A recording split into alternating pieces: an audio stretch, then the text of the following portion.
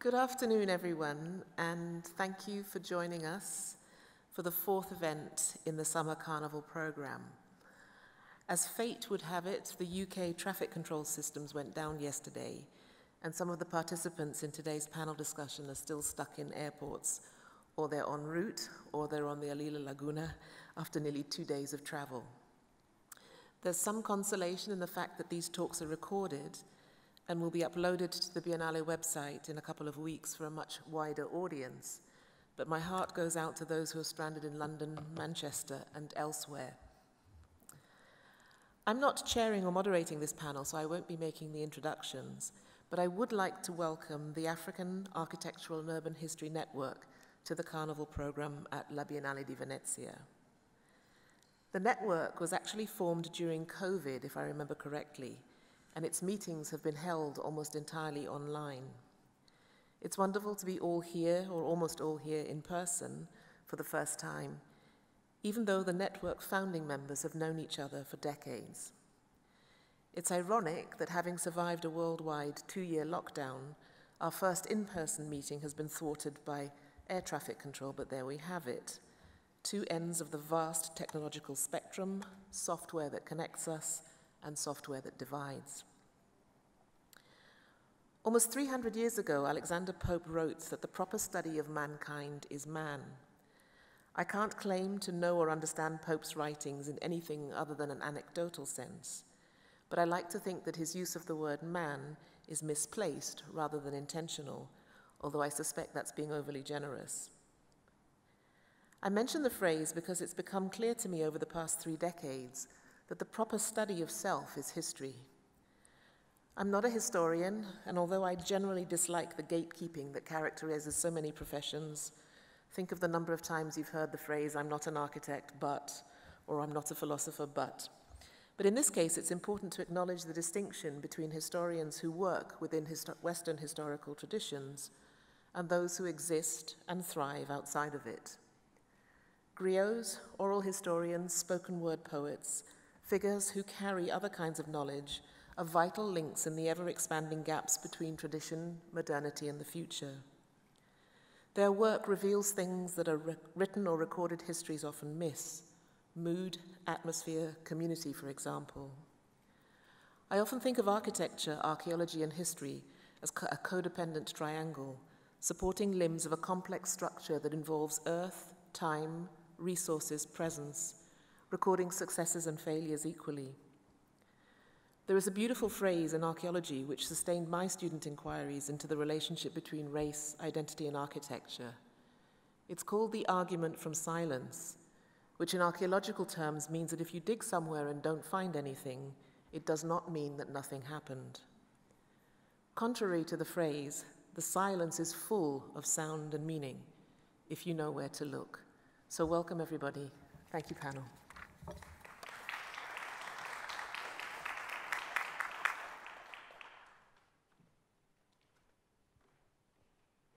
Hello. Right. Good afternoon, everybody. I think we already know we've had situations well beyond our control. Using a Nigerian phrase, condition they make crayfish bend. But we are where we are, and it's great to have you in the audience and those who will be listening to us later on. My role at this first part of the session is really just to be the compere. So I'm not going to take a lot of time, but I'm going to lay out the session, so to speak. We have now 3 speakers, the first of whom, Professor Ikem Okoye, will be talking to us about Afrohun. And then we have the 2 speakers, Kuukuwa Manful and also Neal Shasore, both of whom will be setting out their positions. I would urge you to listen to what's being said. And I think, despite it being a smaller session, this gives us more time, and those speakers who you're going to listen, time to really set out their positions and to give you the introductions that you need for this session. So without further ado, Professor Ikem Okoye, I'm handing over to you. I guess I have mine. Yeah, well.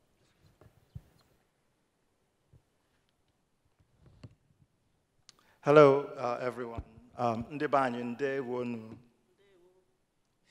Ciao a tutti. Benvenuti a questa sessione. Mi chiamo Ikem Okoye. And that's it for my Italian. My name is Ikem Okoye, and I am tasked merely to make a few introductory comments about the purpose of our gathering. And you have a number of images up here that you can, for now, regard as a kind of eye candy, quite honestly. Events such as the Venice Architecture Biennale take a measure of where architecture, its productional culture, and its dialogues, discourses and debates, and controversies, if even, all are in the period of the exhibition staging. It is usually addressing the contemporary architecture of its generation. This Biennale that we are privileged to visit is perhaps atypical in the degree to which contemporary Africa as a site and as a site for thinking the future is seriously considered, alongside the interventions of the producers of buildings in the same often neglected space of Africa and the African diasporas, architects, designers, critics, and their occupancies of a deserving place in the global assembly. It is also wonderful that in this context, dialogues about architectural pedagogy, both across the world and within the sub-region of Africa, has a platform, a long-addressed concern of many of us here gathered today, if it has been less so for the architectural profession at large.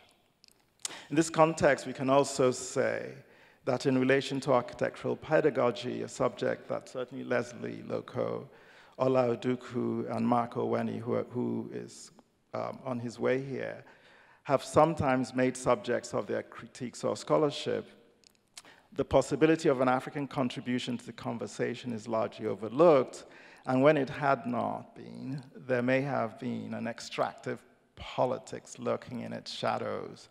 I mean that in some ways, the interest in African architecture in global North context has often been a mere reinforcement of something like a neoliberal economics.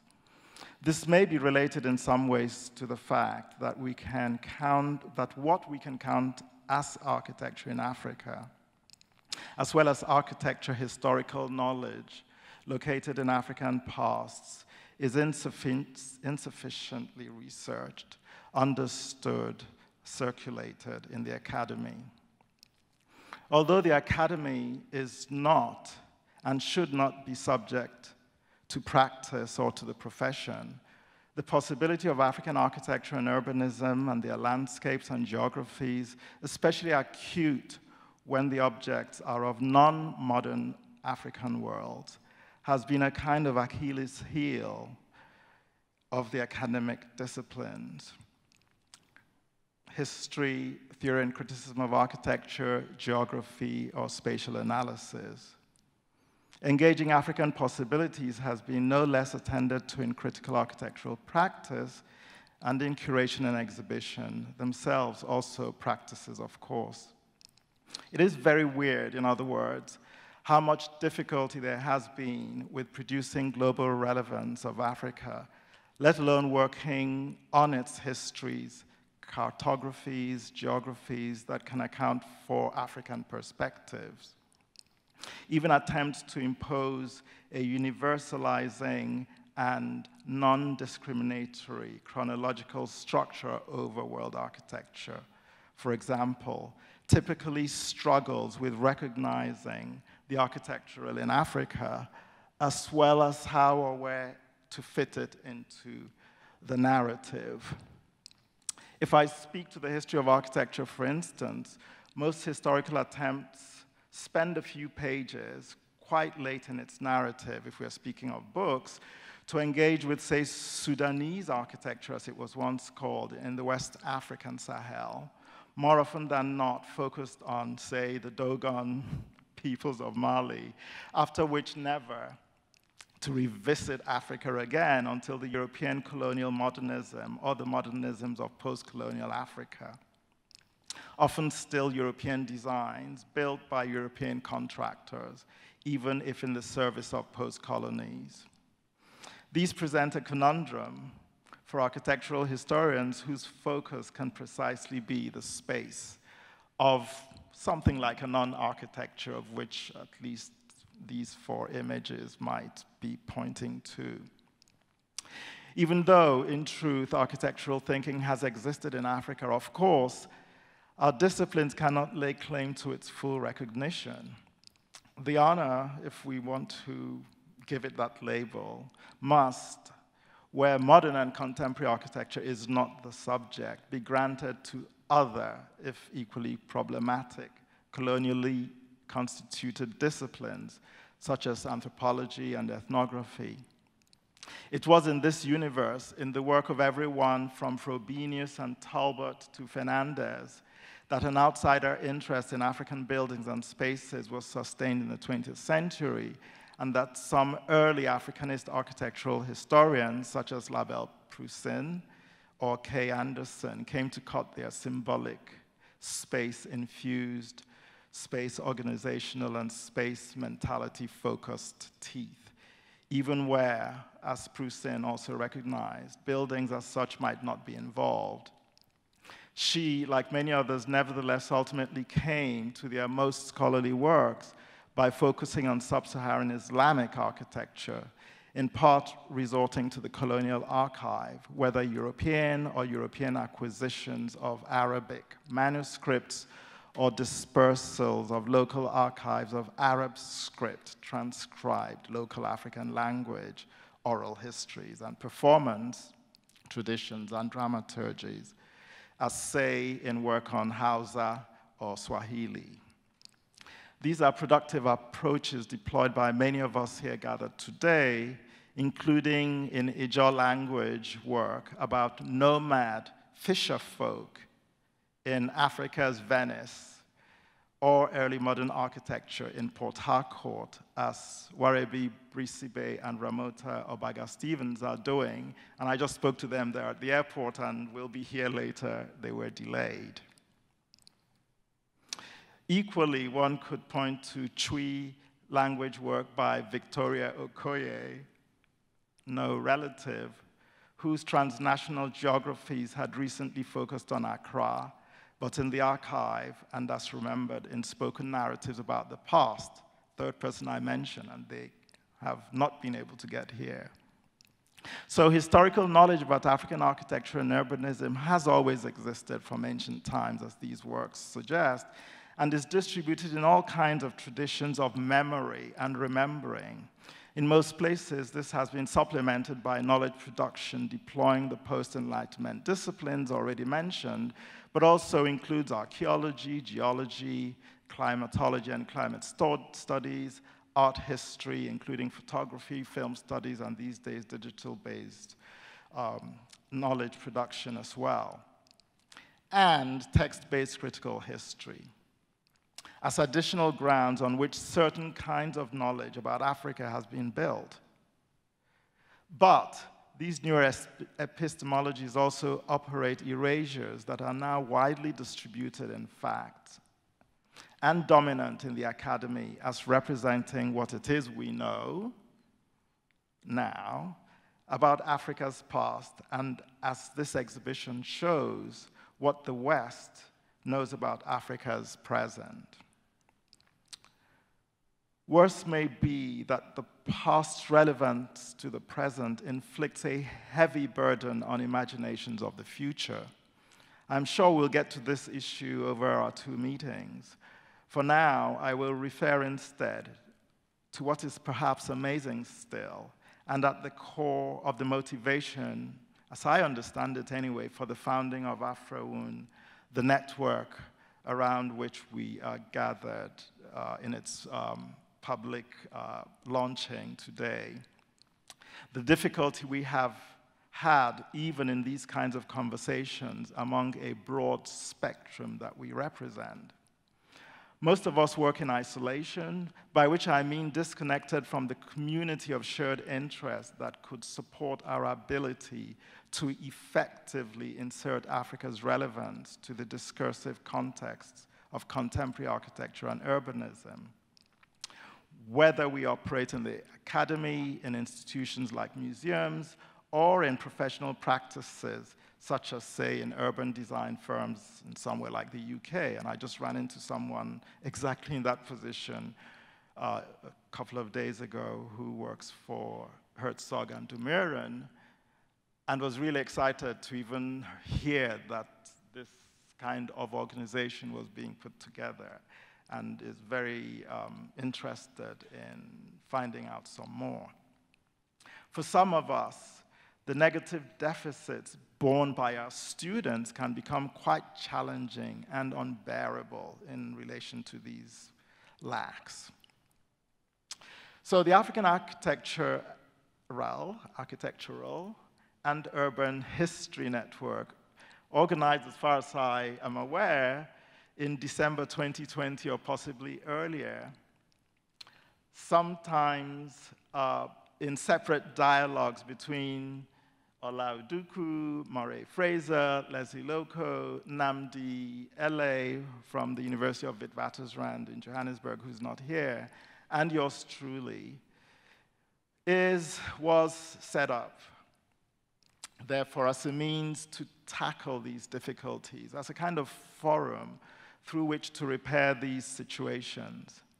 Ultimately, it will hope to be a much enlarged platform admitting Africans and Africans in the diaspora, across which certain kinds of exchanges achieve a kind of density, although there's an ambition to imagine or enable much more too. I didn't attend the last meeting, and some of what I need to say I'm totally ignorant about, but I'm making these comments based on several other encounters that we've all had together. So the session today invited a small number of hopefully new members of this group, and it will continue to grow by such additions and introductions. Even presently, there are a good number of people not yet asked, and the point of this was to be quite careful in making such voices of new members are fully heard and considered in the process of becoming a part of the loosely affiliated group. This is a key and critical point, even though we also recognize that the process itself may by this be forming a consensus, but we are committed to new members, is that even the correct word for it, being put in position always to fully transform our dialogues, even when these have been had in the past. I don't know if anyone's going to do the introductions of Kuukuwa and Neal before they get to speak, but with that, I come to my end. Oh. Thank you very much, Ikem. I think you were put on stage first, and you've done an incredibly good job of introducing us to the session. And yes, I think just adding on to that, as I guess one of the founder group members of Afrahun, the whole idea was also to embed the group with new voices, younger voices, and emerging voices. And our pleasure at this session is to actually hear these emerging voices indeed set out their stall. I think what's important about it is, as Ikem has pointed out, there are always challenges around historiography, and architecture always, for some reason, seems to be the, let's say, slightly poorer sister, and indeed we've been encroached, if you like, by other disciplines. But what's really interesting now is that I think we have got to a stage, and Afrahun hopefully is part of that, where we can start to hear the voices and hear our voices in relationship to these other parts of, I would say, historiography, history, archaeology, ethnography, even music. Well, not just even music, but the various other disciplines which in some ways inform how we use space. And in some ways, architecture itself, maybe as a discipline, or as we see it, itself needs to be challenged when we look at it within an African frame. As I said, though, my job here is really to chair. So what I'm going to do now is to hand over to Kuukuwa and then Neal, who are both, we would say, young and emerging academics of the future generation, for them to tell us both what they've been doing and what their view is, because that was their brief. Tell us what you think. And they've got the stage now. I should give a minor introduction to both, I guess. Kuukuwa is now a full lecturer at Michigan Michigan University, or Michigan State, which? University of Michigan, and she's just flown in, so welcome. Hope there's not too much jet lag. Whereas Dr. Neal Shasore is the head, is that the correct word, or executive director? Head of the school, the London School of Architecture, a very interesting institution, but I know he'll be talking not just about that, but also about his work as well. So could you please welcome both of them to discuss with us? But first of all, we'll be listening to Kuukuwa. I will move.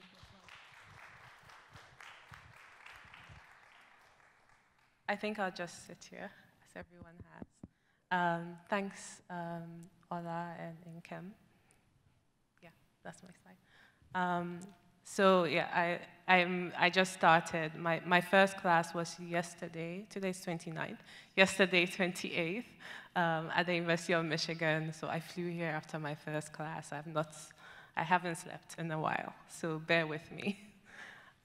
So I'm going to speak today about an archives digitization project that I recently completed.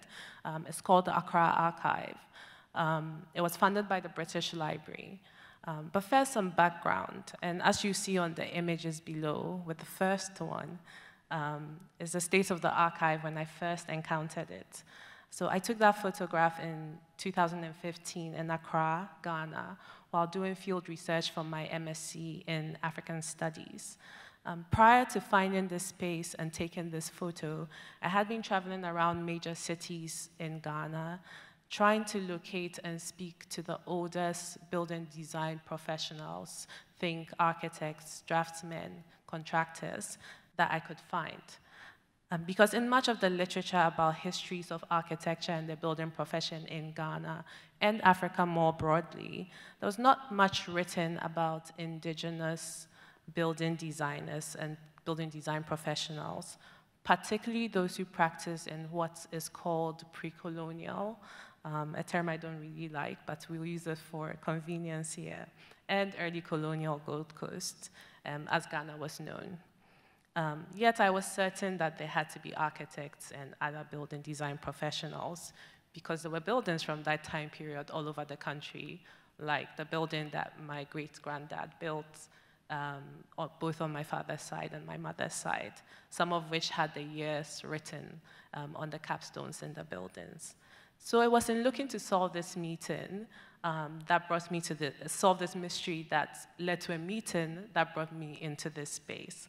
And I don't think it fully captures how old, dusty, and yet somehow also moldy and pest-infested the room was on the shores of the Atlantic Ocean in Jamestown, Accra. So it turned out to be an amazing resource, because as I inadvisedly touched and handled these materials with my bare hands, I realized that they were building permit applications submitted to the authority that was in charge of the capital city under colonial rule, called the Accra Town Council. So this was before Accra was a city. And it contained architectural drawings from as early as the 1900s. And just instantly, I saw that these were records of African inhabitants of Accra attempting to make spaces for themselves in the city under this new colonial dispensation that was very foreign to them. And as you see, several of the documents were in bad states, and some were literally crumbling in my hands as I handled them.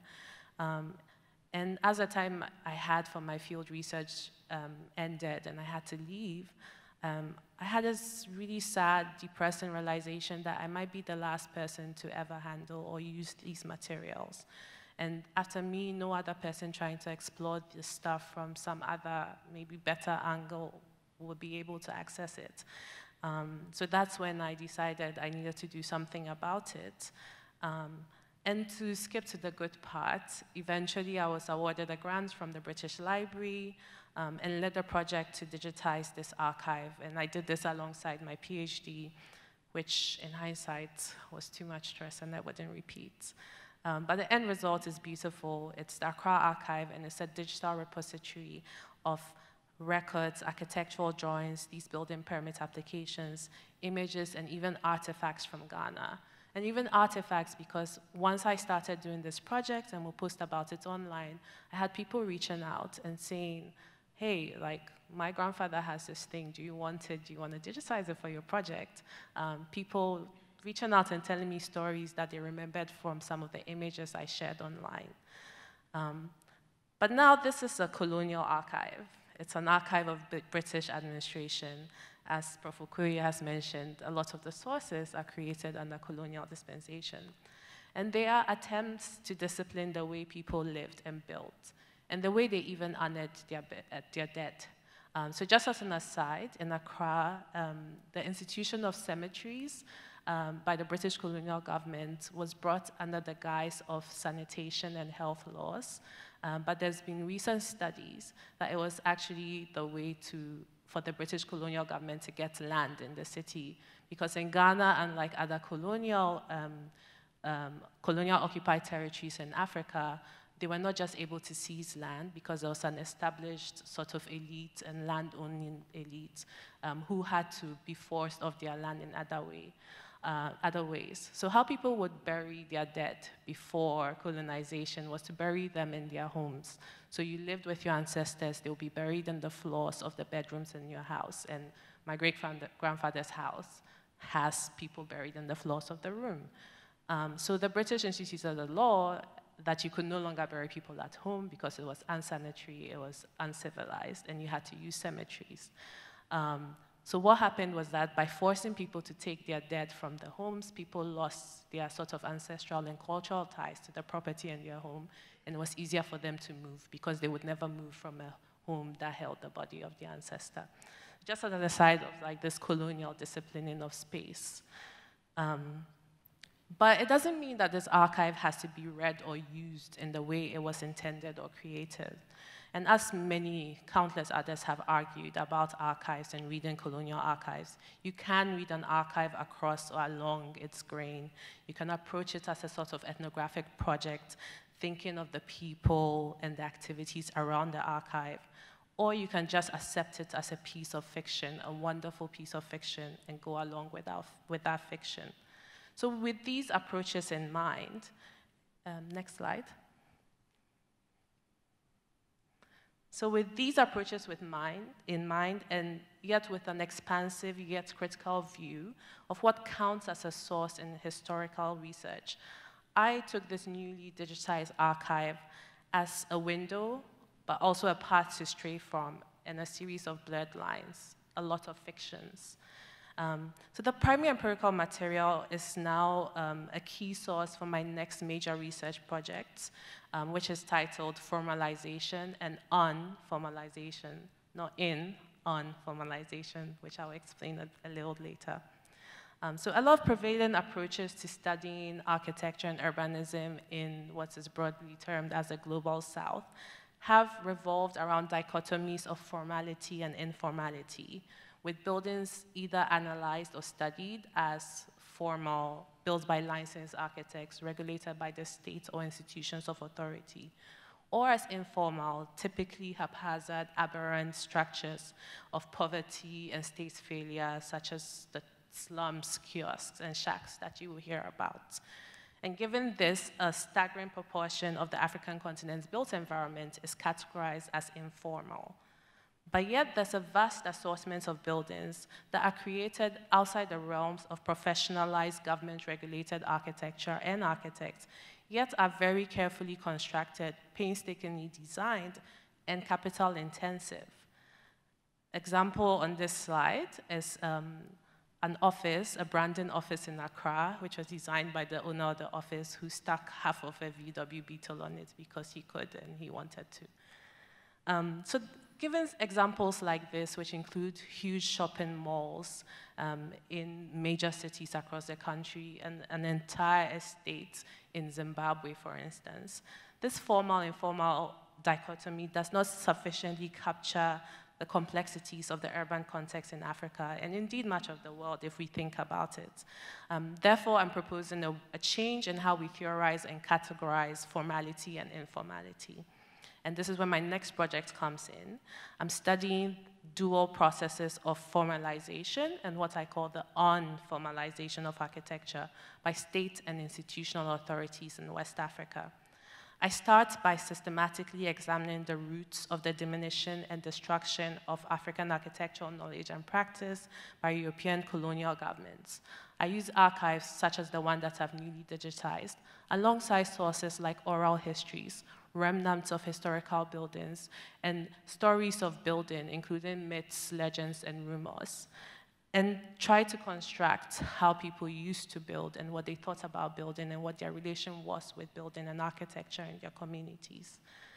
So that European colonial governments really largely succeeded in formalizing the who, the what, and the how of building in West Africa through professional licensing, architectural education, and building regulation, among others. And I show through this project that this formalization went hand in hand with a concurrent process of diminishing, excluding, and destroying the built environmental knowledge, activities, and objects of the colonized, the less powerful actors. And this is what I call unformalization. Because informality, the informal, is conceptualized as sort of a byproduct, almost benign, almost accidental, something that just happens to be. But unformalization is deliberate. It's a process of destruction, a process of exclusion. And through unformalization, colonial governments delegitimized the long-established ways that Africans had been building and eradicated a whole lot of knowledge, skills, and forms that were uniquely suited to African climatic and cultural contexts. And a lot of these have disappeared, and some are just holding on. In January, I'm going to be going to the Volta region to record one of the last master builders of a type of construction called atakpame, which is a type of waterland daub construction. And it was just so difficult to find this person, and I just hope he's still alive by the time I get there. So the building permit applications that I've shown you show a lot of things, and they show how the colonial state imposed its vision of architecture on Gold Coast residents. For instance, forcing them to build with imported cement rather than local materials, to whitewash walls, to use aluminum rather than clay or thatch for roofs. And at the same time, it shows that this was not just a cultural domination project, but also economic.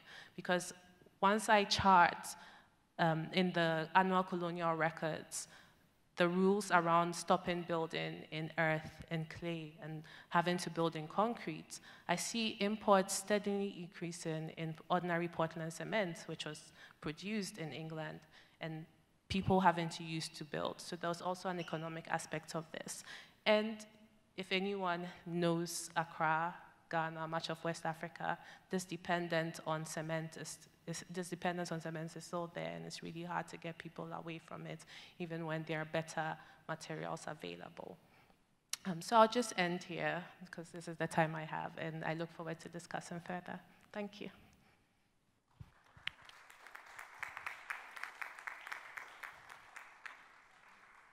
This is the one I know is really working. Thank you so much.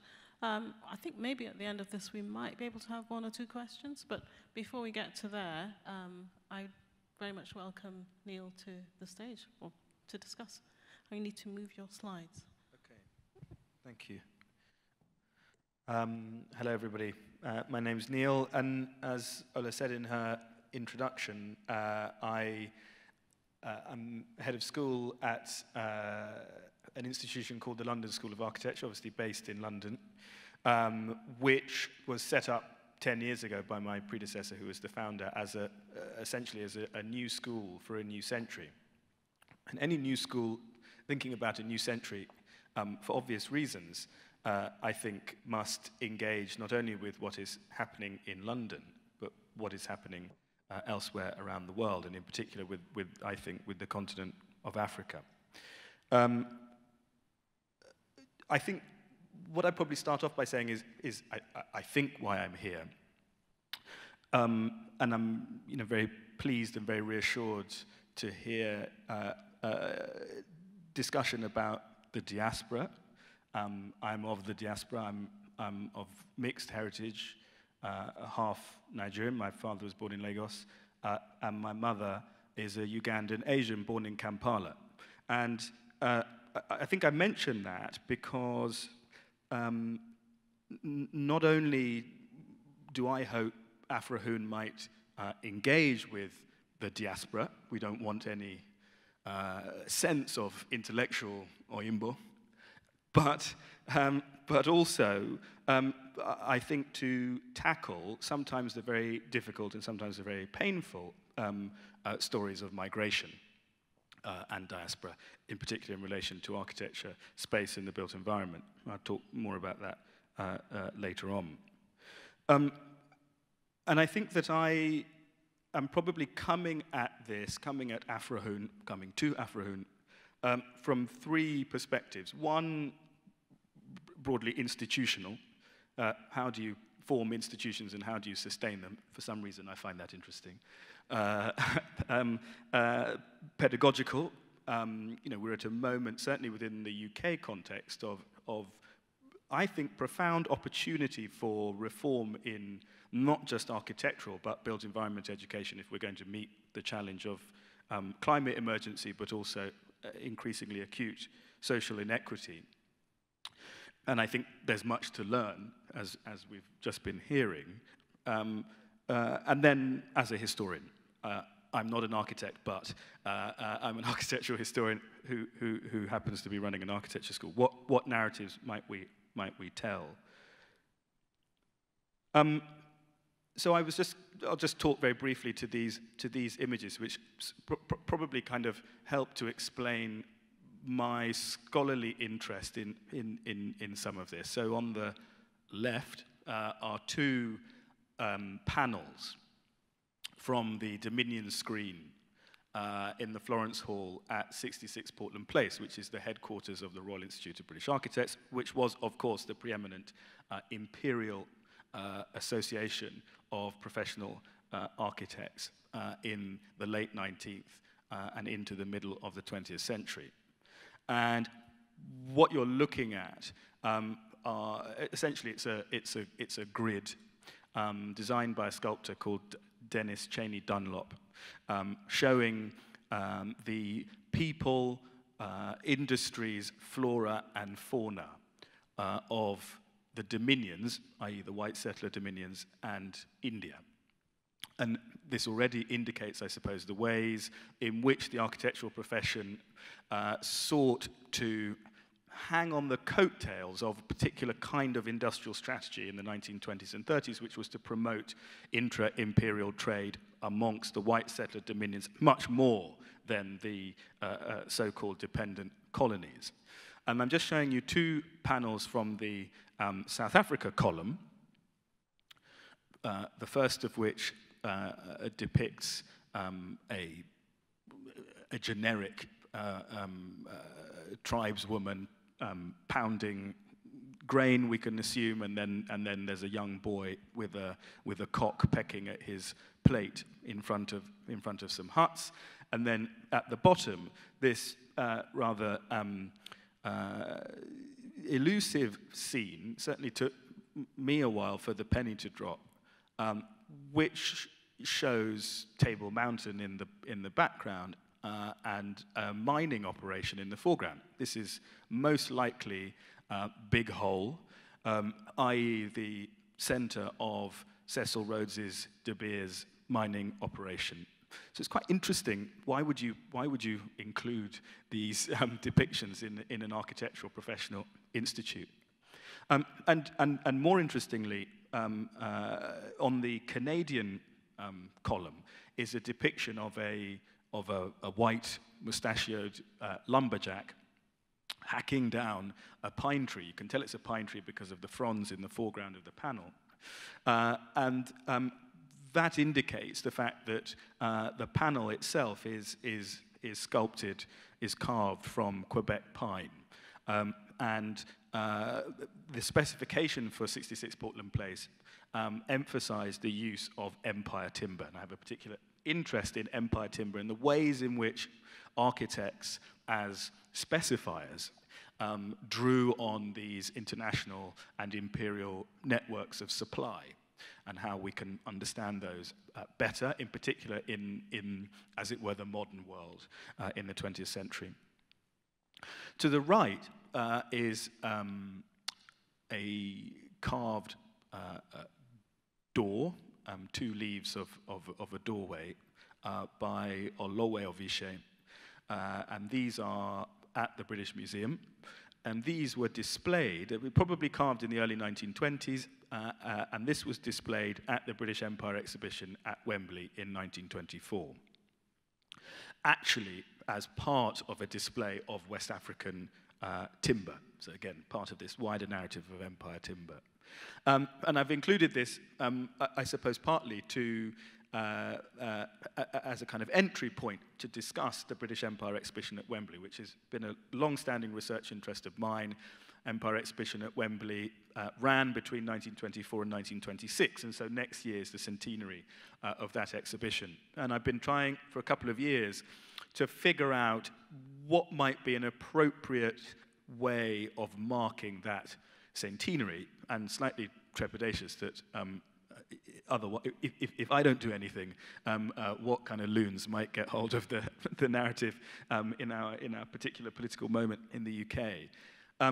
And the Empire exhibition, of course, was vast. 17 million people visited just in the first year. It opened on St. George's Day, of course, in 1924, and included a number of pavilions, not just of the white settler dominions, but also of colonies and protectorates.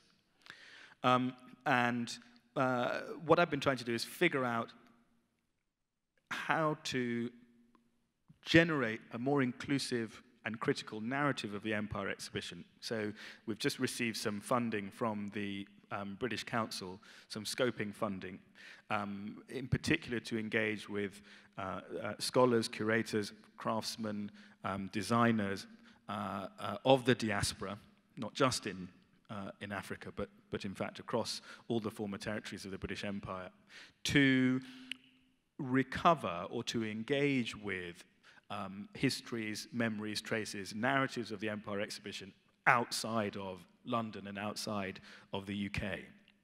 Because the tendency is to tell stories of international expositions of this kind through a primarily Eurocentric lens.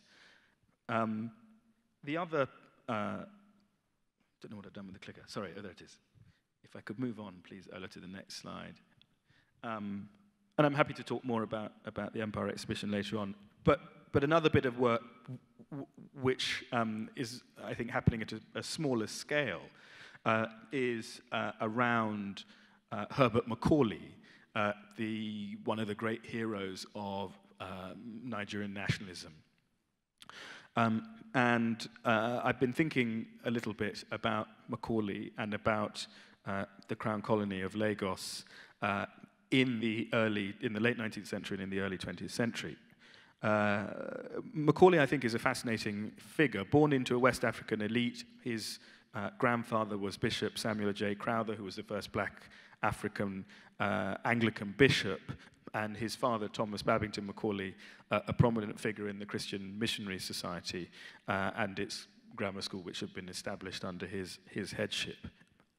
And his son, Herbert, born in 1864, died 1946, I think is of particular interest. Having been to his father's CMS school, ended up working for the colonial service in the Crown Colony from 1881, specifically in the Public Works Department as an indexer of Crown grants, the system of dispensing land rights in Lagos, which of course was a contentious issue in the colony, partly because of the scarcity of land, and as a corollary because of certain ambiguities in the Treaty of Cessation and the rights of the British Crown in claiming sovereign rights transferred from the ruling dynasties of the Oba and his court. So Macaulay was involved as one of an elite class of educated but increasingly westernized African civil servants in the land question. On which, of course, it has its parallel in the British political culture of the same period. Within 3 years, Macaulay had risen to the position of draftsman and clerk of Crown grants, and in 1890 was dispatched to the UK to serve as an apprenticeship with the borough engineer of Plymouth, G.D. Bellamy. And as one biographer recalls, Macaulay took, quote, a special interest in land engineering and railway surveying. He qualified as a civil engineer in 1893, and in June of that year became a member, possibly, of the Architectural Association in London, possibly, therefore, the first black African member of that institution, and then returned to Lagos in that year and became surveyor of Crown lands. So Macaulay is kind of typical of the westernizing tendencies of African elites at this time, and seems on the face of it the kind of archetypal figure we think we ought to be in search of. A black African working in the service of the Crown Colony, perhaps one of the first black members of the AA or the RIBA. But I think that kind of does a disservice to the interest that Macaulay holds, in particular under a kind of decolonial rubric. What's more significant, I think, is the fact that despite his impeccable Christian missionary credentials, his interest in folkloric and indigenous medicinal ritual, and the fact that not long after his return to Lagos, he became well known as a vociferous agitator against the colonial government's policy, even if he repeatedly asserted loyalty to the British Crown. And I think that's significant because of his experience in the system of land tenure and his skills in surveying, engineering, and at least in the rudiments of architectural design, and the kind of multidisciplinarity or fluidity of practical skills, I think, is worth further reflection.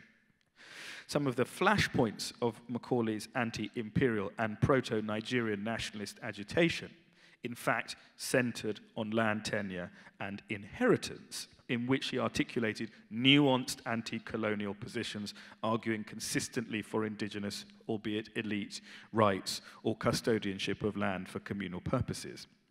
And that came to a head in the Apapa land case between 1915 and 1921, in which some 255 acres of land were contested by the chief Oluwa Amadu Tijani. The British government argued that the normal system of compensation established under the Treaty of Cessation should prevail.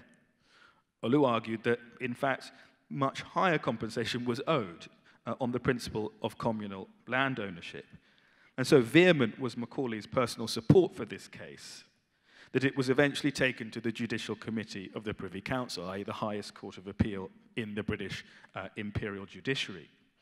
And this defense of indigenous and or traditional systems of inheritance was also leveraged in Macaulay's testimony to something called the Ward-Price Commission, which was a colonial government commission drawn together to determine the system of dynastic succession in the office of the Oba by the House of Dosemu, a front, in other words, to displace the incumbent Eleko, and Ward-Price had been a colonial administrator who'd been based in southern Nigeria for some time and who'd been commissioned to report on land tenure in Yoruba land in the 1930s. And I'm just going to quote, as I draw to a close, from his memoirs of colonial administration, the pithily named Dark Subjects.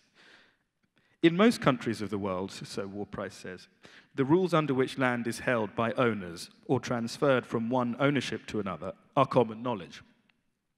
But in southern Nigeria, there is still a certain amount of vagueness in the minds of the government and its officers concerning this important matter. It is not clear whether it is permissible for natives to hold land as freehold, or whether foreign Africans may buy land, or whether sales of land between natives will be recognized by the courts. It was the division of the country into strictly administrative units by the British government which produced, and still produces, a crop of disputes. Land which formerly no one had troubled to claim suzerainty over is now the subject of quarrel between two rival chiefs, each desiring to collect tax money from farmers within the disputed area to swell the revenue of his local administration, and not unwilling to enhance the importance of his position by increasing the area of his jurisdiction. Now that British ideas of land tenure are beginning to seep through to the native mind, the desire of owners to make the most of what they now possess, regardless of the needs of their children, is getting commoner.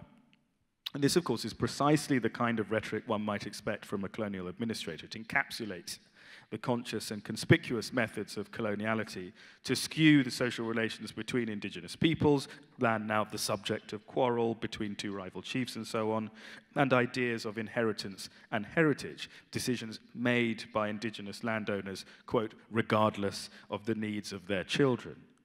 And I think that this, I think connects back to my interests in the LSA and my interests as a historian, which is, I think, if we're to take ideas and methods of decolonial praxis seriously in a kind of ambitious and progressive reimagining of how we produce sustainable, ecologically vibrant, built in natural environments, we have to understand in much more depth the complex ways in which architecture and the production of the built environment were and continue to be implicated in coloniality.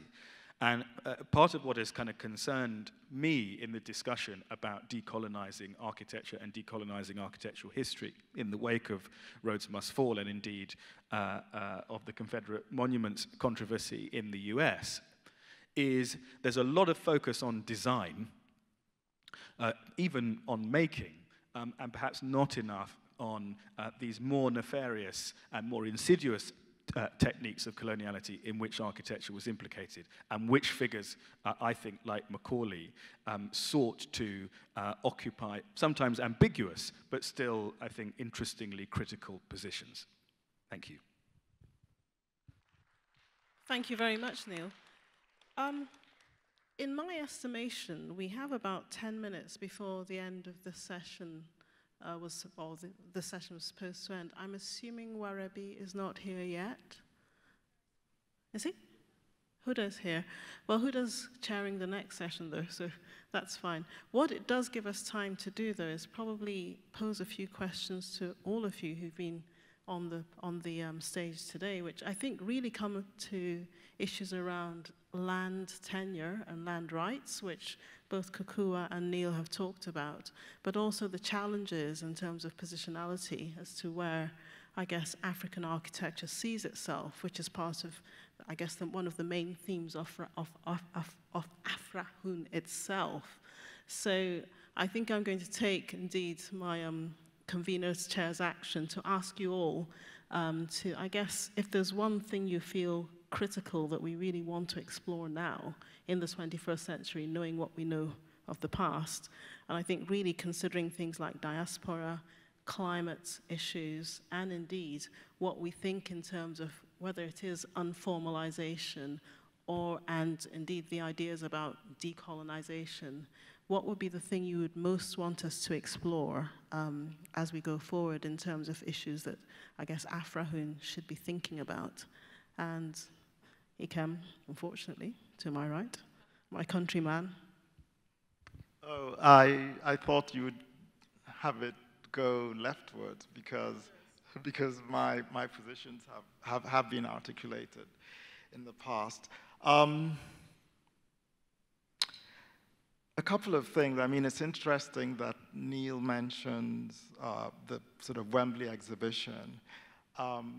Because I don't know if you know this, Neal, but I've done a little bit of work on the exhibition in relation to pursuing a particular sort of non-professionalized builder and architect who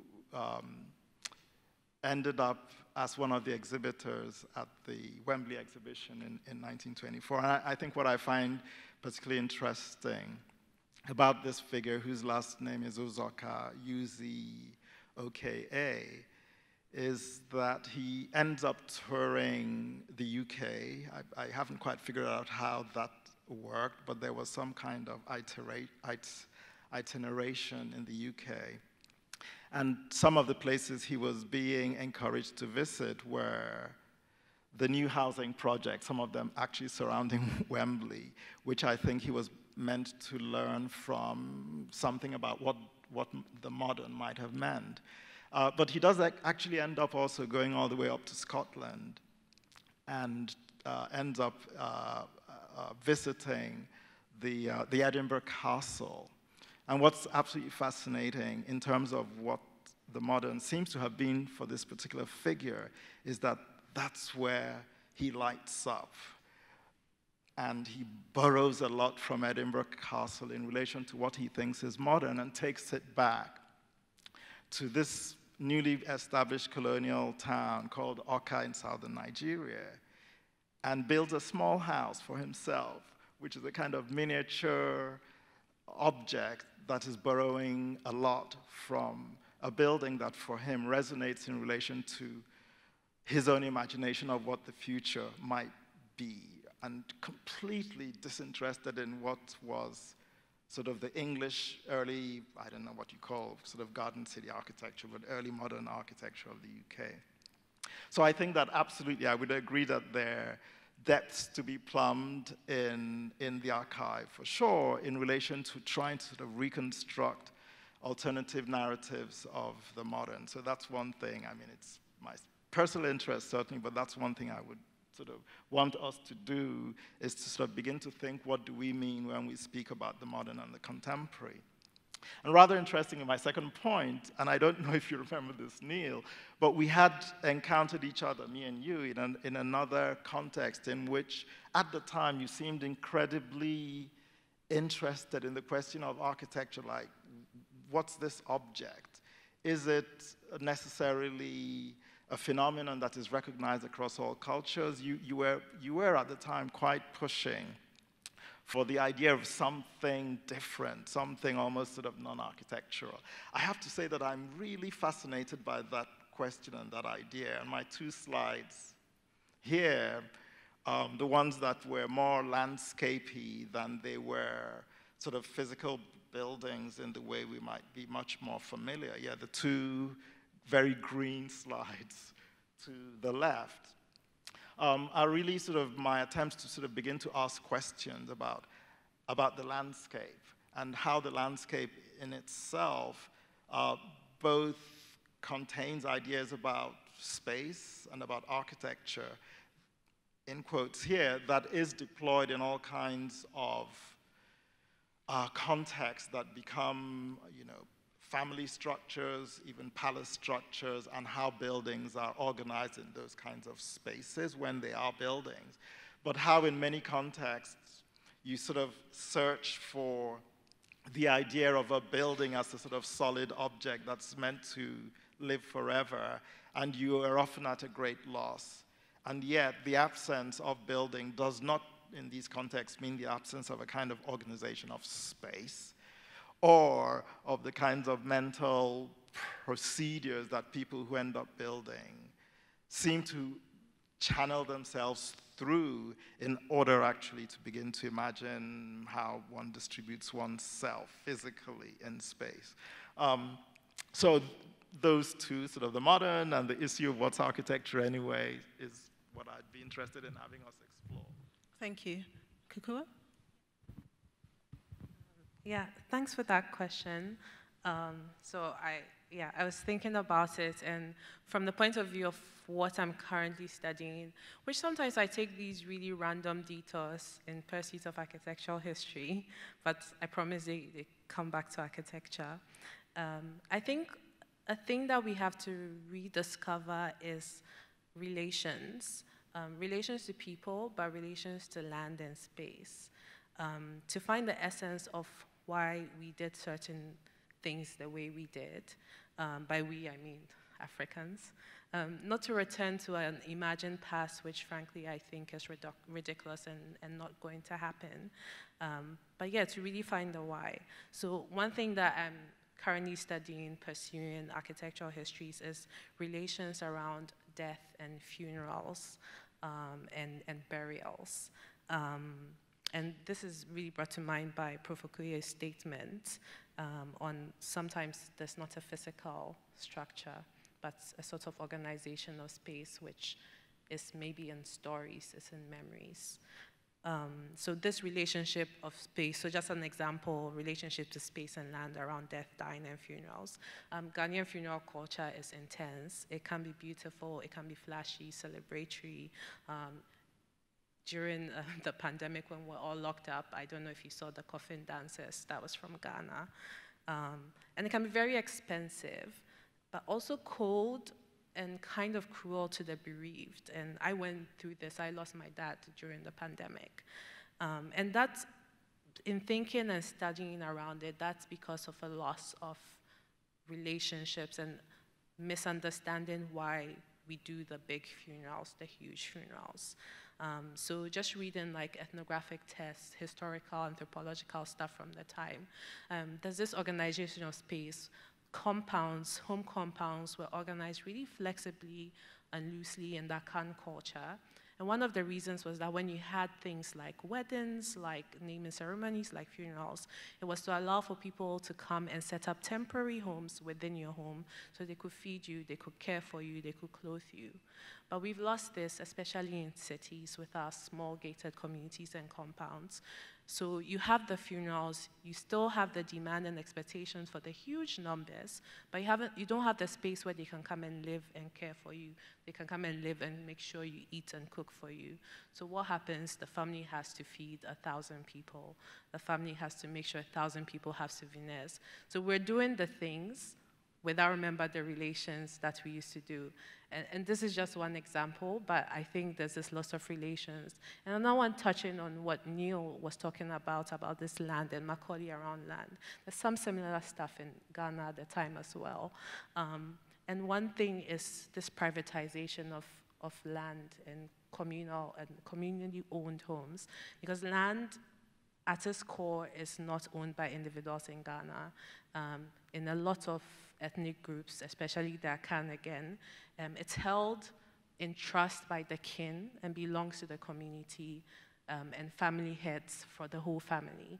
So you can't really buy land. So I think this is what this governor is just so confused about. You can't buy land. You can be leased land for 49 years, for 99 years, but you have to give it back to the family or to the chief. But through colonization and through the kind of economic system, Gold Coast at the time, now Ghanaian businessmen, have to have collateral for loans. And how do they get collateral? They have to put up their family home. And how do they put up their family home? They claim it belongs to them. So you have homes, I don't know if anyone knows Elmina, which, like, in my mind, should be like the Liverpool of Ghana, but it's not. There's a lot of rundown, dilapidated things that you can see are from the 1800s, but are rundown and dilapidated because you're no longer for the family. Someone said it was his. They put it up for a loan. Maybe it got seized by a bank. It just got lost. It just got disconnected from the family roots, and no one cares for it anymore because it's not family property. And you see this in Osu, other parts of Accra. And I really think it's a loss of relations and understanding why we used to do the things we do. Yeah. Thank you. Yeah, I mean, I'm very interested in what the kind of morphological possibilities of re-engaging with those forms of tenure might be, and thereby what typologies might emerge. I think that is one way of mitigating the risk of lapsing into, just evocations of vernaculars. And I don't see enough of that work coming through, certainly within UK schools of diaspora students. And one of the things that certainly I would love to see is our students armed with the ability to start producing that kind of serious critical work and advocating for change wherever they are. So that's one objective. Ikem is referring to a discussion that we had now 2 or 3 years ago, and a panel I convened with Nick Beach for the European Architectural History Network called Decolonizing Architectural History. But the purpose of that was, in a sense, to challenge the idea or the seriousness with which anyone was really treating that project.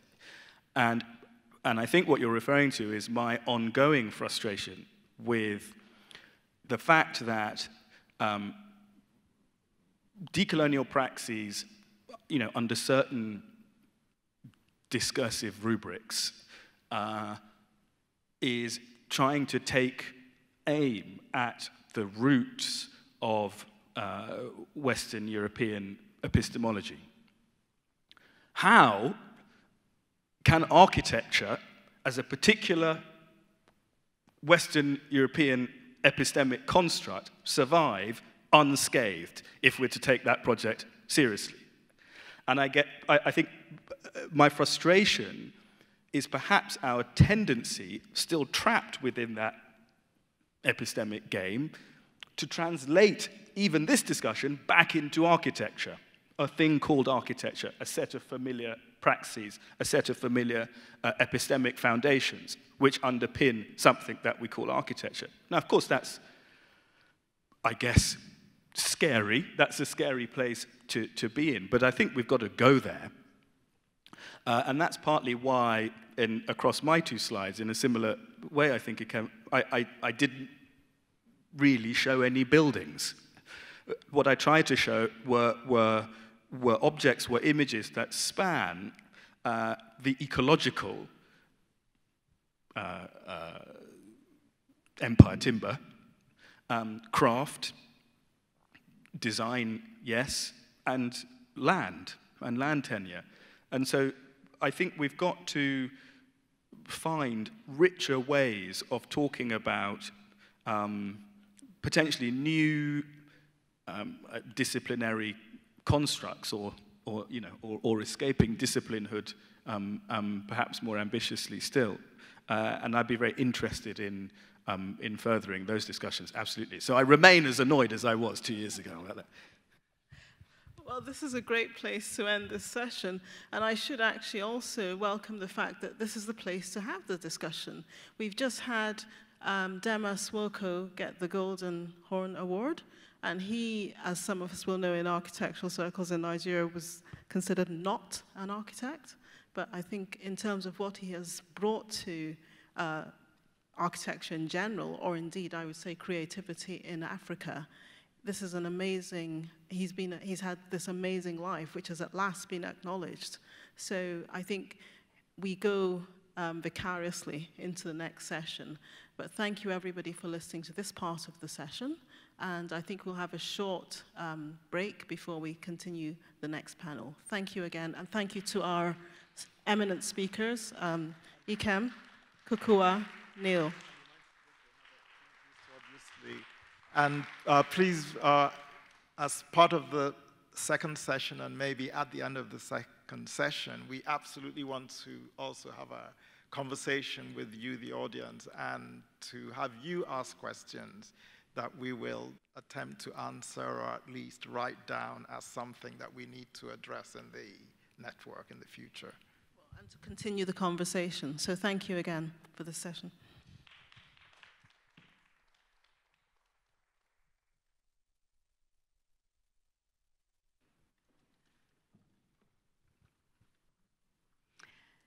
Okay, thanks everyone. Thank you so much for that first really interesting and I think provocative session on a set of kind of urgent and important questions around African architectural and urban history. My name is Huda Tayob, and I'm a South African architect and architectural historian, and I will be moderating the second part of today's session. And in this second part, which is a roundtable, we hope to expand on and continue some of the key questions that were raised in the first part, both foregrounding and drawing out further urgent questions that are emerging from the field of African architectural and urban history, both on the continent and beyond. The preface to this is, of course, that we are not working in an absent or empty field, as we've already heard, even if architectural history has typically seen the African continent as a site of lack. Perhaps drawing on the South African theorist Archie Mafeje, we need to reconsider the discipline, how it functions, and who it attends to, not just for and from the African continent, but for what this might mean for architecture and architectural history more generally. So I think, as we've also heard today, the question that we're here to ask is, can we think about the future of African architectural and urban history without questioning its varied pasts? As we know more from anthropological and archaeological studies, the continent has been the site of established global cities and towns and impressive architectures over centuries that have taken different forms, different material conditions, and existed across varied sites in different ways. So there's a question of disciplinarity at play here that I think has already been raised, and we should, it would be good to speak about a bit more. And we've heard this also in relation to thinking about architecture's entanglements with legal systems, bylaws, and property rights, amongst others. At the same time, there's the important question of audiences and access. So the study of these older built sites and environments has precedent in a range of projects that extend from architectural writings, that also do extend to architectural writings, from scholarly texts to manifestos and exhibitions, a range of Radica curricula developed at places like Kumasi or the Zaria School, to the Festac 77 African Architectural Technology exhibition, among many others. And a range of numerous and varied forms of spatial practices and ways of understanding the built environment, all of which continue to ask us to consider the ongoing relevance of this kind of work. That these concerns are not new does not take away from their ongoing urgency and relevance. With the growing urbanization, development of megacities, increasingly development of megacities, and the increasing pressing calls to decolonize and decarbonize, with the climate catastrophes that are being faced. So in picking up on these deep and recent histories, this second panel invites in scholars to share some of their work, ranging from questions around the epistemological and methodological issues which need to be addressed, to ask what are the possible approaches, methods, starting points, and challenges to researching on and from the continent. And how do we begin to develop theoretical frameworks from located sites and places, both for the continent and beyond?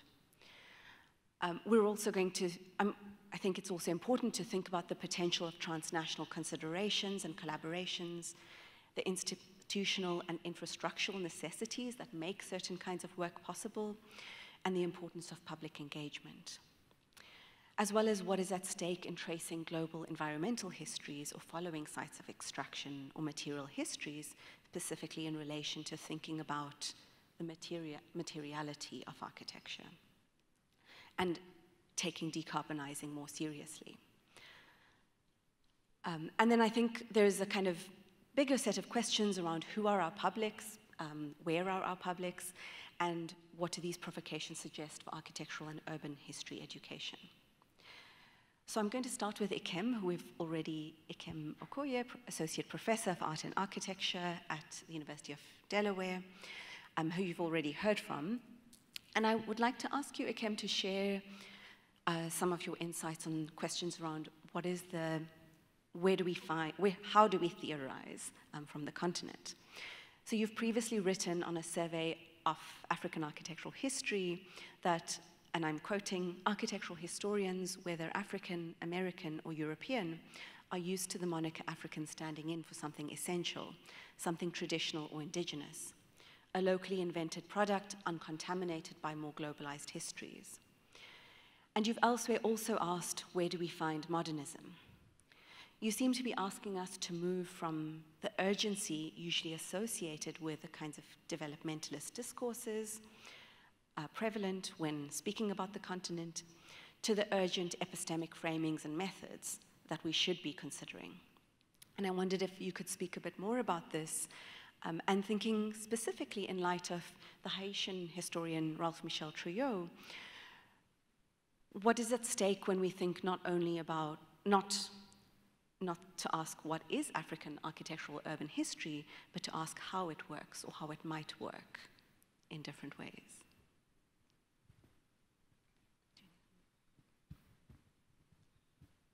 Thank you very much for that question, Huda. And I have to preface this by saying that I wasn't actually expecting me to be part of the panel, so I'm having to think on my feet here, but no doubt I will be able to. So maybe I'll start with a little bit of an anecdote, which is that there's a particular kind of contemporary architecture that one encounters again and again in urban, certainly West African spaces, perhaps in the last 8 to 10 years. And it's very well exemplified, I think, by some of the framing that might be familiar to some of us in the work of Tosin Oshinowo, the Lagosian woman and architect who is currently directing the upcoming Sharjah Biennale, if one may talk about other biennales in the context of Venice. But I had often wondered where some of her vocabulary emerges from. I mean, she's a pretty skilled architect, but in many West African contexts, builders can erect buildings and you don't really need architectural registration qualifications in order to get around certain rules in order for anyone to actually build. So there's a sort of language, if I use fenestration as an example, that you find repeatedly, but that is well located within this particular architect's work. I had no idea why it suddenly, and I wish I had slides, but I don't, but I had no idea where it might have come from and why it's propagated so successfully. It's a kind of new way of producing architectural facades that one can sort of see its advance. And then I come to Venice, and I'm sort of looking around, and I see that there's a tradition in Venice, in some of these old buildings, of framing a window with, I don't know, 3-inch, very sort of simple, almost modernist frames in a sense, although they date back to the Renaissance or sometime after that. And I'm struck by that fact. And what's really interesting about this, and this is where it would be connected to the question of epistemology, is that I had been working and continue to work on the question of modernism in Africa, and have had an experience in the southern Niger Delta area of encountering buildings, some of them produced in the 1920s, that when I initially started a project of basically oral history, because they're not things recorded in the archives if one is going to sort of reconstruct the narrative. And initially, I would get responses for another set of buildings that suggested they were produced in the 1950s, right? So the initial responses I was getting, just asking people, when was this built and can you tell me the story, was that they were produced in the 1950s. As I dug deeper,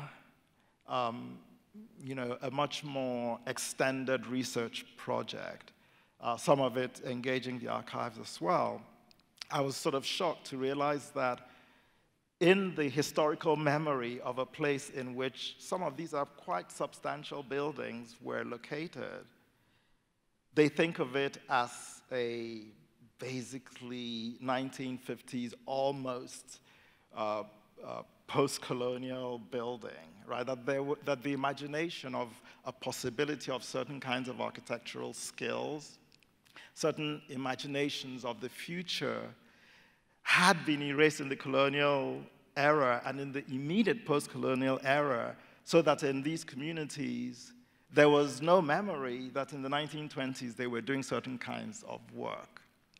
And this is all to say that, for me, architectural history, therefore, actually has a critical bearing on not just how a community or a people actually understand themselves in the world, actually understand the kind of place and the kind of achievements that had occurred within their own societies. But also, as you can imagine, allows architects in the present, if they begin to understand their own histories and their own traditions of building and its expansive, if you like, borrowing from cultures globally, that it enables a kind of imagination of their futures which might be quite different from some sense that a particular kind of towing and going with fashions in the West is what brings success. And I remember that in particular, the buildings of the 1920s I'm describing, as I've researched it more and more, it becomes absolutely amazing to realize, and this is why I'm choosing this as an example, because we are in Venice, that it was produced, or they were produced at a moment when the British colonial state was imposing a certain kind of modernity, call it sort of colonial modernity if you like, on the landscapes as not just as a representation of their own imperial ideas about what the modern should be in this context, but as a means of sort of marking their power and control on the landscape. And these buildings are not looking at what the British are doing, even though this is in a colonial regime, and they're sort of looking elsewhere in their own universe, meaning other West African places, but rather surprisingly also beyond. Because what I finally came to realize of a building, remember, built in 1924, imagine, because I'm fortunate enough to have discovered that there were also drawings made in the local community for these buildings, that they were imagined in about 1921.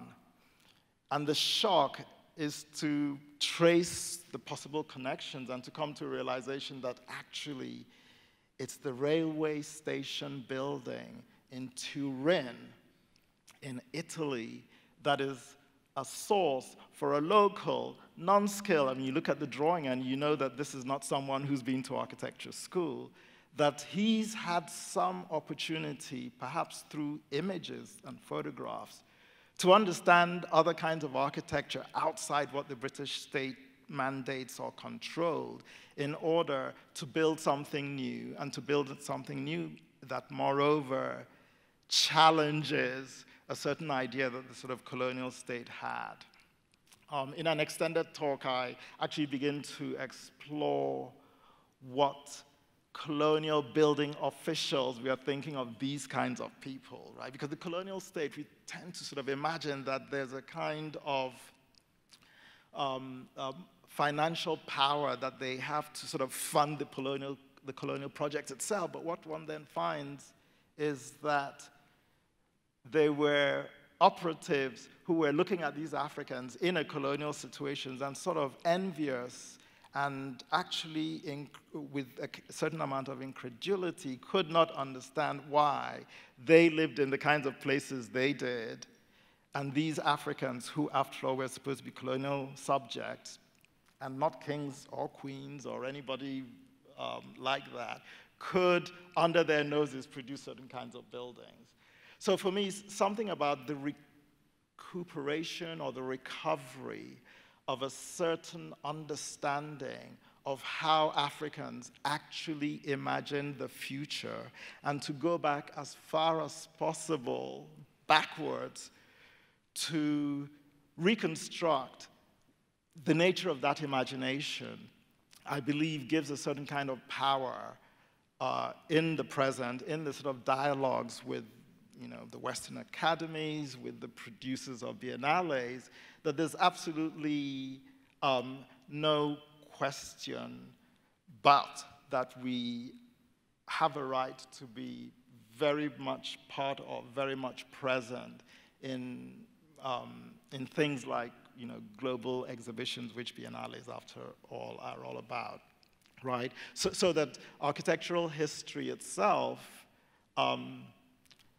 can, by nature, work against a certain erasure of memory, a certain kind of amnesia that, after all, is why, maybe until this particular exhibition, it's been possible to simply ignore Africa, basically, and to do so not just in the context of a space like an exhibition setting, but also in the literatures and in the textbooks that teach about the history of architecture, that basically, even in the present, very rarely have any comment to make about what Africans had to contribute to the history of architecture, right? And I leave aside intentionally in my response to the other issue, which is the sort of decolonial one about the nature of architecture as a phenomenon anyway, although it's something I explore elsewhere. Thank you, Ikem. I think it's, you've raised a few kind of interesting questions that I hope we'll come back to. But I think picking up on two issues, so one around this question of these kinds of entanglements or movements of following materials or following architecture in a way, and then across borders. And then I think also this question of lack or the absence of African architecture. So I want to turn to Murray. And Murray Fraser is a professor of architecture and global culture at UCL at the Bartlett School of Architecture in London. And I think, Murray, I wanted to ask you, I know you've recently been working with the new Bannister Fletcher's Global History of Architecture, and in your work more generally, there's an attention to post-colonial and transnational histories. I wanted to ask if you, and Bannister Fletcher's, of course, one of these volumes that historically has not only relegated Africa to a minor role, but actually is completely absent. And so I wanted to ask if you can speak to some of the key challenges that you've encountered, but also where is the potential to challenge the existing canon when we start to think of these absences more directly. And then also maybe to speak a bit about the potential of transnational relationships and collaborative projects, bearing in mind the kinds of inequalities that we deal with specifically across North-South divides, which I think are important to bring into these conversations, whether knowledge-based or infrastructure, visas, funding sources, these sorts of things. Is that, I think it's working. Hello? Is this working? Yeah, it is. Yeah. Hello? Yeah, good. Thank you. Thank you. Thank you, Huda. I should start just by pointing out I am an anomaly on the panel session today, in that while I'm a historian of architecture and urbanism, I'm not a historian of African architecture and urbanism or African diasporic African history or urbanism. And but I am, as Huda mentioned, I was asked a few years ago to edit the 21st edition of the Sir Bannister Fletcher's History of Architecture, which we renamed the Global History of Architecture, one of these kind of monumental late Victorian tomes about putting the world's architecture in some kind of relationship with each other. We tried to totally rethink it. We basically tore everything up and tried to think about how we might do it now, and we realized we have not cracked it. This is a near impossible challenge, but it's also one that seemed to us to be worthwhile doing. And from that, there were probably two things, I think, particularly that might be relevant to today, is that firstly, we wanted to basically ask a wide range of experts from around the world, from different cultures, different backgrounds, different ethnicities, to write the material, rather than it being a small team picking up on other scholars' work and reproducing it. We wanted people who are actually working in all these areas around the world. And one of the things that came up very, very clearly, and maybe no surprise, was that if you're trying to do this thing we generally call architecture, we generally use this universal word architecture, but if you even take what we call architecture and look at the amount of research and work that's done on architecture in places around the world, it is shockingly unequal. It really is quite astonishing, the difference in level of kind of investigations there have been in, broadly speaking, Western or European, North American contexts and the rest of the world. And the fact that this is still the case today in 2023 is really quite shocking and embarrassing. And we're all I guess a lot of us are collectively to blame for this as well. So there's a real issue there, really. And I think in some ways this idea that we need to develop, you know, that range of thinking, innovative thinking in places where it has not really been carried out extensively before. So that was one thought there as well. So we really have to think about how we can do something about this as well. The second thing really is about the kind of, you know, how you make this change happen. You know, how would this change come about? And quite often, if you're doing a book like this, I think one of the tendencies are you tend to think that this is trying to be some kind of canonical fixed account, some kind of sort of universalizing imperial account of the world's architecture. And of course, the more we try to deal with this, and we dealt with 88 authors from around the world, so we're dealing with a very large group of people, the more impossible you realize that this task is. And so really what we came to think about is it is a provisional snapshot of how we might try to understand transnational flows in architecture at this moment in time. So it's not the end game by any means at all, and they will change, and the whole project really is there to be constantly rethought and redone. And then doing that as well, I was also struck with the fact that I think there's, in terms when it comes to African architecture and history and urbanism scholarship, there is a generational change taking on now. I think there's a kind of a huge growth, shall we say, in really, really intelligent, talented, ambitious younger scholars, like there's not been before. And I think that is to me, the kind of the way in which we will transform this is by giving voice and giving opportunities to a lot of people who really have effectively been excluded from commenting on what is called architecture and architectural history up till now. And so that's basically the challenge that we've got to deal with. I know that quite a few of the critics of our version of the Bannister Fletcher said, you know, there's nothing you can do about this. You know, these books will always be Western-centric. They'll always be imperialistic, etc. I must admit, I don't have that same view. I realize that we still have elements of that today. We're still these very deeply embedded imperial structures, as we've been hearing about as well. But I think the thing it can be rewritten. I think as, you know, as scholarship gets distributed around the world, that it will become rewritten, that it can be challenged, etc.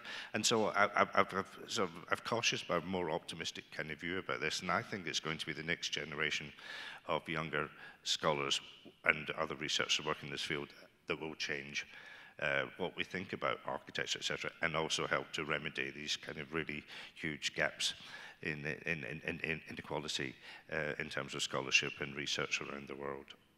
To do so, and then this is, I'm now really interested in what other people think about this as well. It struck me also doing this book, it's almost like a mad project with 88 authors, you know, so it's really a difficult project. But I think one of the answers is to actually engage more in collective scholarship. I think we have a model within architectural history and architecture generally that talks about the lone genius. So we talk about the lone genius architect, but we do also have the lone genius writer, researcher, author, and I think we have to slightly move away from that model. I think, you know, if you look at other disciplines that are really making ground waves by having large collective projects, and I think we should have more large collective projects, which then goes on to Huda's next point, is about how you get there. And that's one of the things that obviously we will talk more about. I'm very happy to answer questions about how we get there, etc. But I think, to me, there is a very sort of crude imbalance at the moment between the wealth that has been amassed in the wealth and the relative lack of wealth elsewhere in the world. And I think it's the duty of universities, institutions which have the wealth is to somehow find ways to redistribute that through their scholarship. And I think that's another major task. And I can see that one of the tasks for AFRIN will be to try and find some ways of making that imbalance fairer to some degree. Thanks, Murray. I think those are important things that we need to think about. And I think maybe in part of, in what you've said, the question of audiences is also important. So I think there's often an assumption in scholarly work of a kind of global north audience. And maybe conversations like this also need to start to think about who are our audiences and how do we start to shift the expectations or the kinds of intentions. And I think with that, I would like to ask Ola Uduku to share some of her experiences. So professor and head of School of Architecture at the University of Liverpool. Ola, your work is expansive and has been grounded in various parts of the continent with many local partners, and this has extended from collaborative research projects to writing workshops and more recently developing public exhibitions. There seems to be a clear provocation for the importance of public engagements for how, and I think this raises a question of how architectural knowledge circulates more generally. And I think from my own experience of teaching in Johannesburg and Cape Town, one of the key issues, even in a place like South Africa, is for students to be able to access things from other parts of the continent, so beyond kind of the global sphere. So I was wondering if you can speak a bit more to this, to your work, to these questions around current and possible future audiences. Who should we be speaking to, and why is it important? And what does this kind of public work potentially do? Thank you. Well, it's a tall order. But I think, maybe anecdotally, we're talking, actually Eva, who's in the audience, was saying, when she was thinking about what to do in life, she was told, well, you can't be an architect, there are too many of them. I think this issue about what architecture is something critical, and how publics engage with it is even more important. And for this, I'm going back to the earlier session about the fact that architecture is at the intersection of other things like anthropology, sociology, and so on and so forth. And I would say that part of the issue is that the audience for architecture at the moment remains actually quite westernized and rarefied, even in Africa itself. And I think my starting point has always been almost, again, one of the African proverbs: you don't know who you are unless you know where you came from. So the link between architecture and the histories and the ways in which local communities understand themselves is critical, and that's something that I think has been challenged and broken for various reasons through prior to imperialism, through the missionary projects and so on and so forth. So when I think about how we want to engage with architecture, I think it's at that local level as we can make it. So again, some of the work I did a long time ago now with Kumasi had us talking to senior primary school students about the architecture around them, which they hadn't realized was part of this tropical historical school. But to the hook for them, I think, was the fact that they hadn't realized that it was a Ghanaian architect who'd worked with an Eastern European architect to design one of the major halls in Kumasi itself. And by having that link and that discussion with children at primary school level, I think began to raise the ideas about what architecture is, who architects are, and what architecture can be. So there's a need to take architecture, I guess, out of the academy and into the public, which I guess now is quite trendy. But I think, again, given that the Global South is always slightly behind, oftentimes what's going on elsewhere is not something that is the case. So, as has been said, anyone can build a building in a lot of parts of Africa. You don't have to be a registered architect. So a lot of these, if you like, other skills that architects bring to the table are not necessarily explored as much as they could be, and people don't necessarily appreciate the architecture. And the other thing, again, is that I think, yeah, there are instances where African culture and so on, if you like, raises its head. I'm old enough to remember 2000 when the late, great Okwi Onwozo was involved in some of those major exhibitions where there was that engagement with architecture, but it was always a temporary thing for a short period of time. And I think part of that, again, is that we don't have enough, I would say, scholarship, again, from within Africa itself. And there's nothing wrong with students in Africa. Oftentimes the case is they're not necessarily as exposed as we would want them to be to architectural writing, conventions, and so on, which take place elsewhere, which is why we have this asymmetric relationship between the West, if you like, and the rest. And one of the things, again, which is important in terms of how we therefore, what would I say, project, display architecture, is that it does again come out of the academy, and through things like exhibitions and engagement, it's something that is more available to everybody.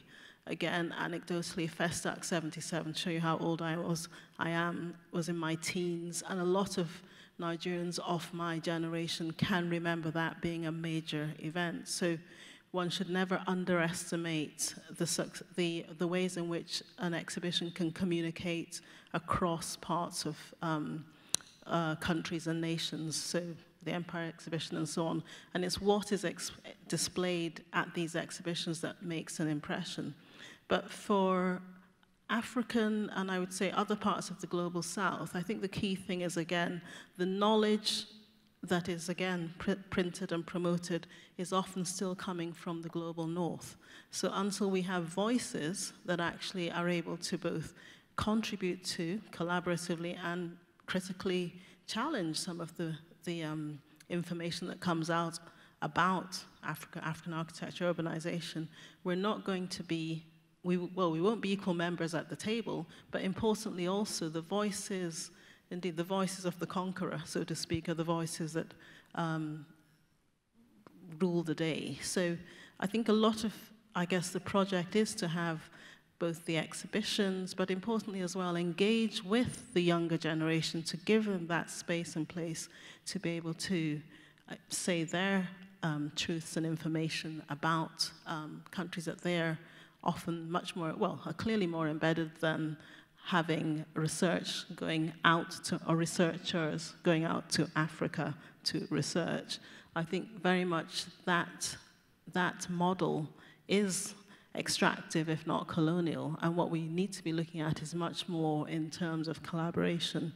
So part of what I'm really, I guess, very dedicated to is writing workshops where we get indigenous students at different levels, from undergraduate level right up to postgrads, to be able to write, and so become part of that discussion, but then also write in their own original ways, so we don't have to follow necessarily the standard that's going to give you your 4-star publication using the British system, but it's got to be writing that does have validity and does have evidence behind it, whatever that might be. So that's a very important part.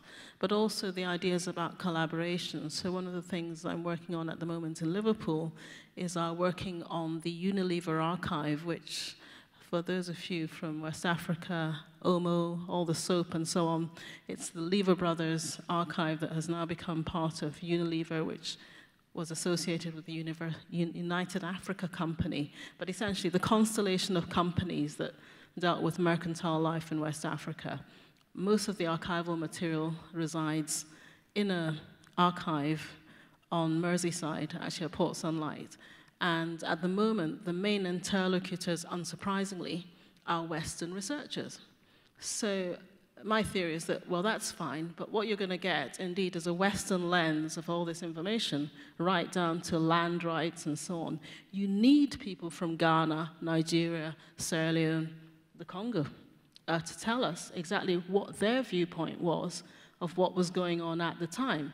It might be Kuukuwa's great-grandfather, it might be Neal's grandfather that was involved in this. But until we can do the collaborative project, which is exactly what Maria's just said, we're not going to get, actually, I think, a proper understanding of history. It's always going to be one-sided. So it's good for everybody. And a conference I helped co-host last year pointed out, as literature, critical literature theory will tell you, is, you know, we are here because you were there, so it's a shared history. And until we can understand what a shared history is, we're not going to get, if you like, a kind of non-biased version of history. But importantly for me, as a subject of the Global South, living in the Western diaspora, these are the stories that I think the generation following us want to hear anyway. So in a way, we're hopefully moving into an open door in terms of what we want to do. But I think particularly for a profession, and indeed the subjects around history and so on in architecture, it's important that we do occupy that space, because I think for too long it has been very, very asymmetric. And the reasoning around that is whether we have access to archives, and even things like today, okay, force majeure. But the reality is that to travel to the West for a lot of students from the South is still very difficult. It's political, it's economic, it's so many other things. So it's important that we use what we can, which is things like exhibitions and indeed these areas where we can have collaboration, to begin to collaborate more successfully and to make things, I think, at least try to make the table wider and a bit more even. Thank you. Thank you, Ola. I think that's a kind of good segue into, I wanted to ask Kuukuwa, you mentioned earlier the Accra Archives as a project, and I think the kind of image you showed of the archives before digitization is an image that's very familiar to us and is also part of, I think, some of the kinds of issues that Ola has just mentioned. Denise Pereira da Silva has argued that a radical program needs to address simultaneously the juridic, the economic, and the symbolic. And I think in many ways, following the project from a distance, Accra Archives is a kind of institution building in some senses. So I wondered if you can speak a bit more about some of the challenges or kind of how you understand this as a bigger project.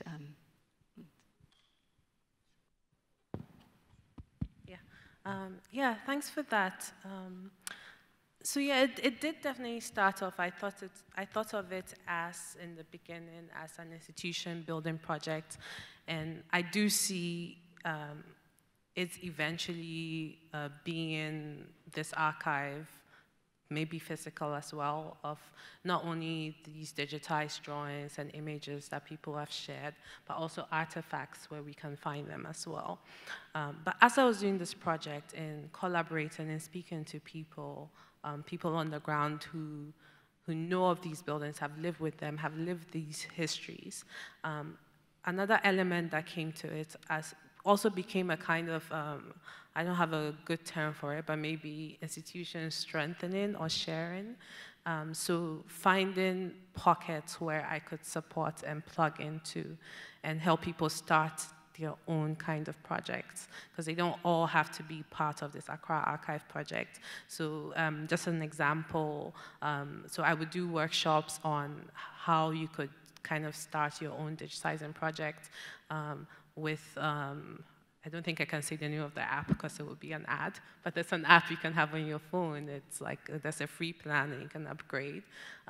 Digitizing your own family's histories, recording oral histories from your grandparents and things like that. And this I would mostly have with students, university, secondary school, and things like that. And through this project as well, we worked with the owners of the building permits at the Accra Metropolitan Assembly. And we had staff from there working on the project with us who were like, oh, so like, I've been passing by this room. I knew these things were probably going to get destroyed at the time. Like, I didn't know what it is.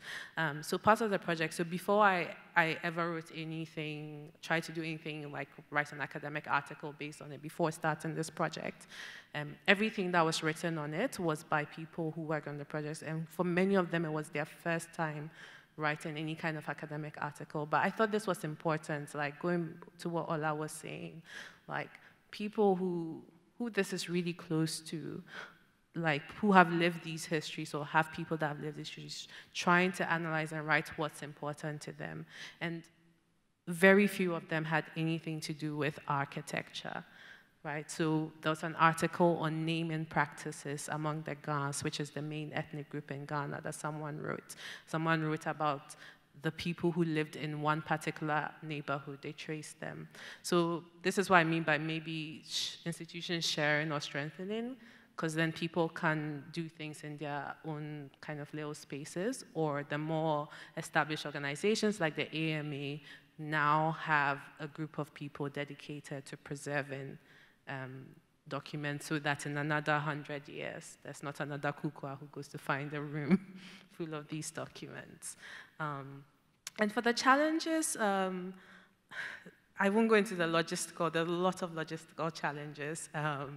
And I think the funniest, weirdest, biggest was you show up with a project that's funded by the British Library, and people are like, aha, so now you have to give this person this amount, this amount, this amount, this amount. And I have to explain that I am not getting paid. Like, would I not pay myself first?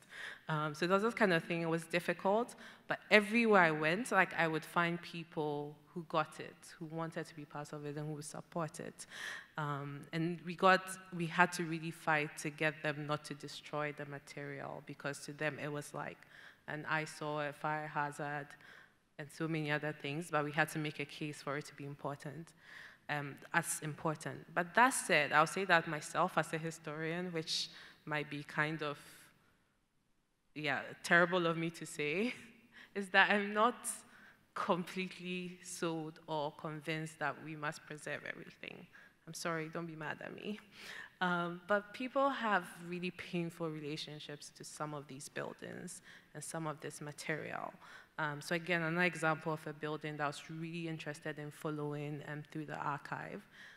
People who knew of it associated it with the colonial government stealing their land, and then the first independent government under Nkrumah also not giving it back, and subsequent governments not giving it back. So this building was targeted for demolition as part of like a redevelopment thing. And I'm like, oh, but it's going to get redeveloped. Do you not want to preserve it? And they're like, no, it can go, right? And the historian in me is like, no, we need to preserve. So this is the Fry and Drew Community Center. So for me, I'm like, my instinct is let's preserve, let's preserve, let's preserve. But then there's people that live and kind of own these things that do not want it because it's a reminder of certain things. So I'm not like, I haven't decided where I stand, whether I destroy it all or preserve it all.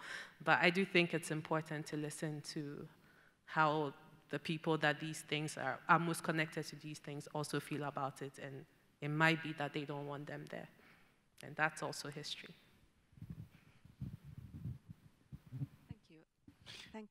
Thank you. I think, is this, okay, thank you.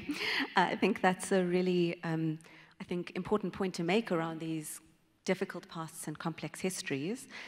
So my final question is for you, Neal, that I think picks up on these stories that aren't always easy to tell, but are in many ways about complicity.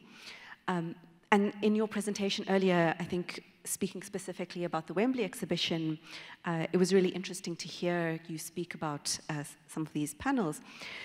There's a quote from Toni Morrison where she writes, and I'm quoting, "I know I can't change the future, but I can change the past. It is the past, not the future, which is infinite. Our past was appropriated, and I'm one of the people who has to reappropriate it." And I was thinking a lot about this kind of question about when you were speaking earlier around telling alternative stories and in a way writing a very different kind of history. And I wondered if you can speak a bit more about that, bringing in this question of disciplinarity, which has kind of been circulating, and maybe, if relevant, also in relation to education, which I think is always the kind of tricky question. What does it mean to be training architects in this kind of open field? I'll come back to the training and education question, and I might ask you to reiterate it, Huda, in due course. I think that exhibitions are, complex entities and quite elusive to capture. As any type of historian. Wembley, I think, in particular, because it is obviously overshadowed by a much bigger international exhibition in 1925 across the Channel in Paris, which had, or which has accrued certain legends to it in terms of an international language of style, namely Art Deco, the invented phrase Art Deco. Whereas Wembley was considered for a long time, I think, as symptomatic of a kind of parochialism in English visual and material and indeed architectural culture.